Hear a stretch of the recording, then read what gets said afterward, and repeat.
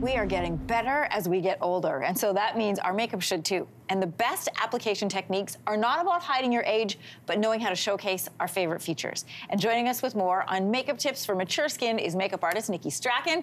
Welcome back to your morning. Hello. Always good to have you here.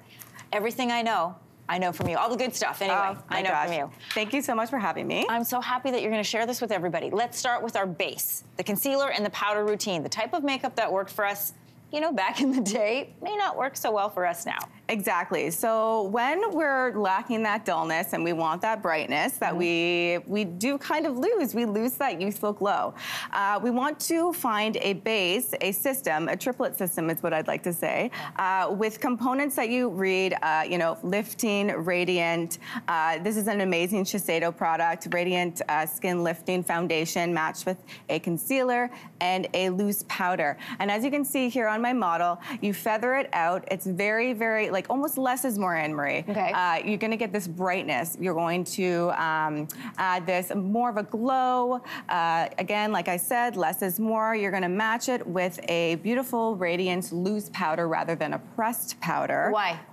Because sometimes pressed powders, it settles in our lines, our fine lines, and we want to avoid that because otherwise we're just going to look a little bit more cakey, a little bit more dry.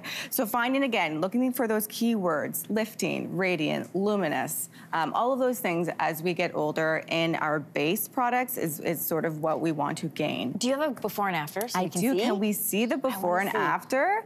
It's amazing. So this is a before on our lovely, beautiful Anne.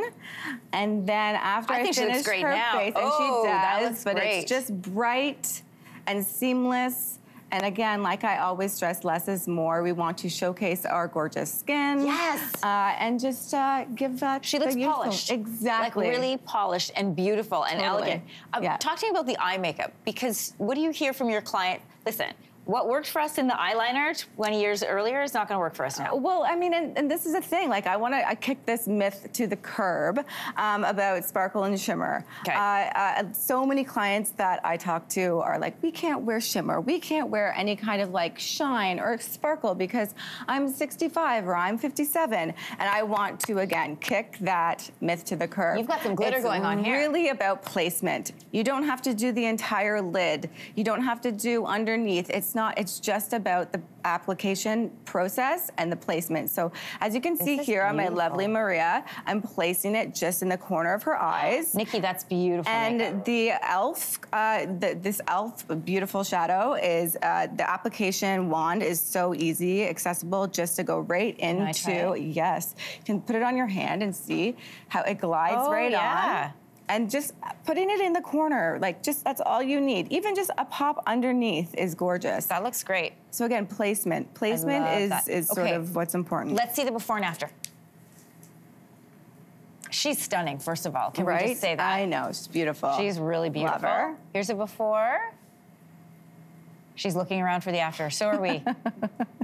I want to see what it looked like when it was finished because it sure looked gorgeous. Wow, Nikki. Right. Placement. Just placement, the inner corner. Again, like I said, even just underneath is just sort of like, you just need a pop. You don't need it to overtake. But again, you can rock sparkle. You can rock shimmer. I love it. In our last minute, what should we do about lipstick? Okay, so lips, I often hear, I can't find a product for my lips that don't bleed, that don't, you know, again, as we age, our lips kind of go like, whoop, and then we have a little bit of like more fine lines around our lips. So finding a product that really, you know, prevents that bleeding. So I have a Clos de Peau amazing lip liner. Hey, is that Mary Berg's mom? And I'm applying it on beautiful Mary Berg's mom, Myra.